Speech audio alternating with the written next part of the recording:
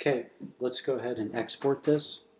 And so I'm going to come to main menu. I'm going to double click on my sequence first just so the computer knows what I want to be working with. Then I go to main menu, file, export, QuickTime. Main menu, file, export, QuickTime. It's the easiest way to get just a plain QuickTime file. I'm going to go with their recommended settings.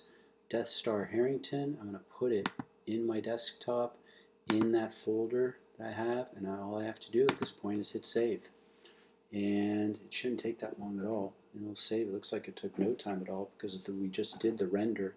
And so I'm going to go Final Cut Pro, quit Final Cut Pro. Do you want to save? Sure, why not? And when I check that folder, inside of there should be a .move file.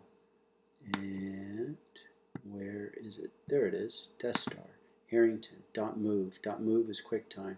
If I hit the spacebar, here it comes.